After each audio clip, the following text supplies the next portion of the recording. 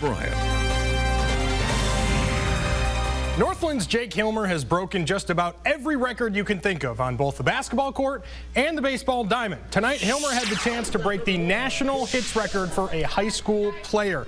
Lynx taking on Marquette Catholic. In Game 2, Hilmer needed 2 hits to tie, 3 to break it. First at bat, he takes a walk. Second at bat, he gets hit by the pitch. And then his third at bat, Hilmer here strikes out swinging. Hilmer would, however, have 1 hit in the game, but the Lynx as a team had the bats going. How about David Siebert here with a shot that is nearly spectacularly caught in left field. This would bring home Hilmer as the Lynx sweep Marquette Catholic. Hilmer needs 2 more to break the record. Next chance is on Friday against Monticello. The average NBA salary hovers right around $6 million per year.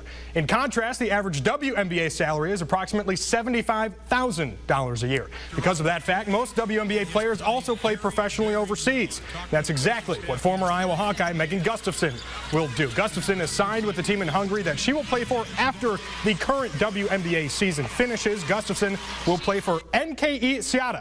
Currently, she's averaging 5.4 points per game for the Dallas Wings. Other basketball news, former Iowa State Cyclone Matt Thomas has agreed to a 3-year contract with the defending NBA champion Toronto Raptors. Thomas has been playing in Spain after playing for the Sykes from 2012 to 2017. The high school news, a month after Corby Lobby resigned as Marion's athletic director, the Indians have hired Mike Manderscheid to replace him. Manderscheid was the boys' basketball head coach for 11 years, compiling a record of 153 and 103 before stepping down from that role in March. The entire baseball world was stunned this morning as reports came out of Texas that Los Angeles Angels pitcher Tyler Skaggs was found dead in his hotel room. Skaggs was 27 years old. Tonight's game with the Angels and Rangers was postponed.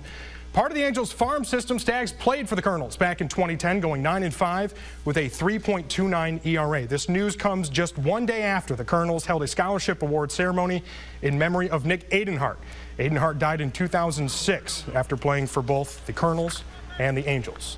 Colonels did play today as well. A rubber match with Kane County will skip to the 8th inning. It's tied at 1 apiece. Check out the play here from Gilberto Celestino. Makes the catch in center. How about this perfect throw on the dime to nab the runner trying to get to third. Keeps it at 1 apiece. Head to the bottom half. Celestino putting the team on his back. How about the leadoff double down the line?